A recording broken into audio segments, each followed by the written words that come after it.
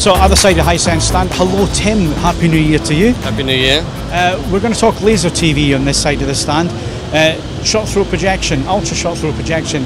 It's a huge market now, but yes. Hisense were in there right at the start. Yeah, so Hisense really was one of the first to the market of short throw laser projection. Heavy investment into the actual technology itself. So in the UK, 2 years ago we launched the 88-inch, the 100-inch single laser. That's now progressed. The technology has now progressed as well into the trichroma laser as well. And then that's obviously developed into the peak brightness has obviously increased as well. The short throw distance has reduced as well.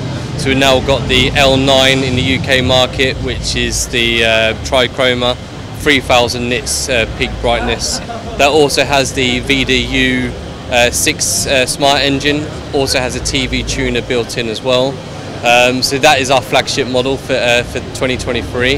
And that will continue to develop going on.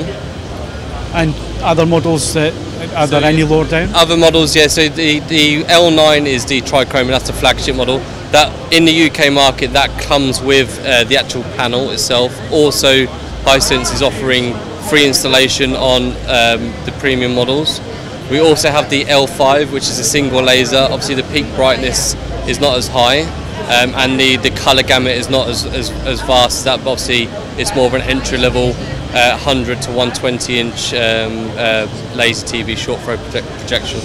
And how have you found this market? I know it's a booming market, certainly with enthusiasts, but the general public, are they interested in this? They are. I mean, they're interested in technology, because if you wanted to go and purchase a LCD or an OLED for 100-inch or larger, obviously it's a very costly product. So we are bringing the more cinematic experience to the consumer with all the Dolby Atmos products. The technology that's in there. We're actually bringing the cost of that cinematic experience down into the consumer. So people want bigger. The market is growing. 55-inch, 65-inch, 75-inch. They're the biggest parts of the market are growing, and obviously this is a better way to bring that cost down to the product, but to deliver the actual technology features as well. So I'm going to put you on the spot. Go on. Would you go with a laser TV or one of your mini LEDs or an OLED?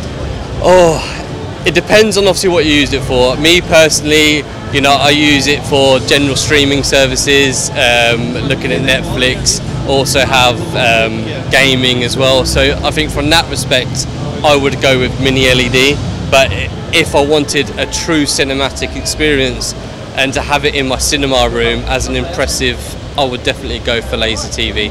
It all depends on preference and size of your house obviously as well. It's quite a big thing.